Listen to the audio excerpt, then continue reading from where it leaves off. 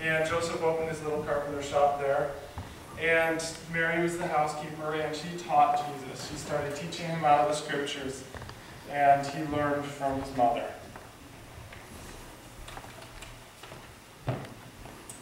I am so proud of you, Jesus. You've done so well in your studies. What's the Bible verse that you have for me today? I'll check it, make sure you have all the words right. The foolish man runs when nobody is chasing him, but the brave man is as bold as a lion. What verse is that?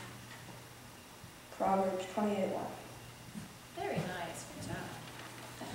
And every Friday evening, Joseph would come home from the carpenter shop, and the family would kneel and pray to welcome the Sabbath. And they would celebrate the Sabbath together. But every other day, Joseph would work in the carpenter shop, and Jesus, when he wasn't studying with his mother, would help his father in the carpenter shop doing whatever task was necessary and cheerfully obeying whatever his father asked him to do. Wow, Jesus, this is a really cool car. You want to cut it out now? Yep. Okay, let's cut it out. I'll write it down for you.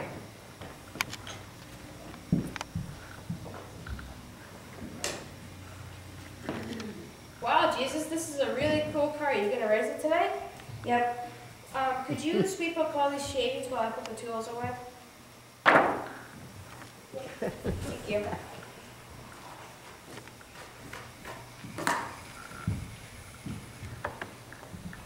Could you just want to play ball with us? Can I? Just give me.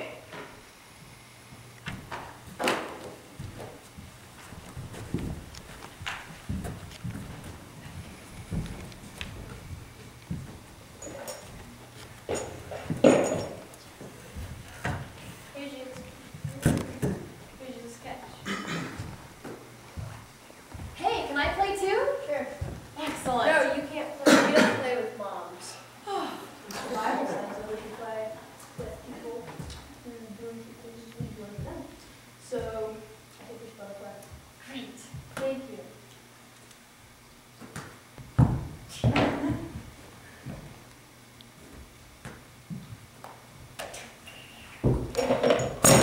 Oh no.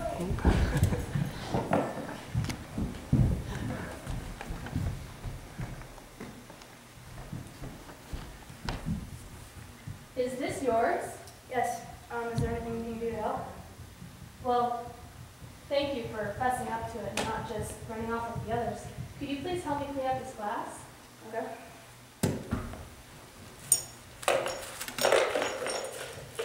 That was easy. Thank you so much. Oh, wow. Okay.